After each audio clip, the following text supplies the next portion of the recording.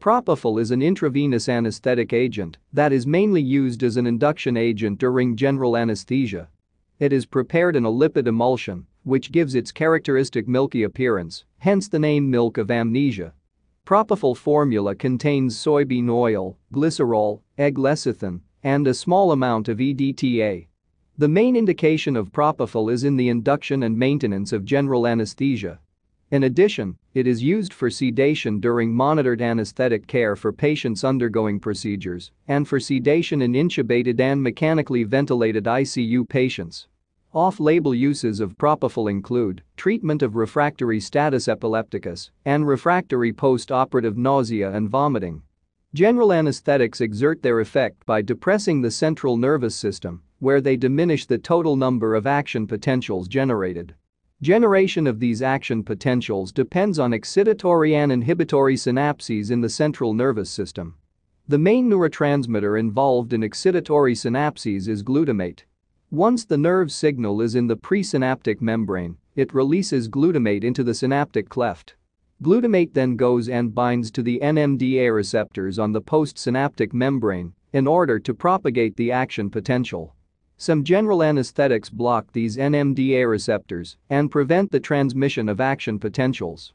By contrast, the neurotransmitter involved in the inhibitory synapse is GABA or gamma-aminobutyric acid. GABA binds to GABA receptors on the postsynaptic membrane and prevents it from firing. So, some general anesthetics, including propofol, work by stimulating GABA receptors or by increasing their sensitivity to GABA. Propofol is administered as an intravenous bolus or infusion, depending on the type of surgery. It has a dose-dependent rapid onset of action, usually within less than a minute. It is a highly lipophilic drug.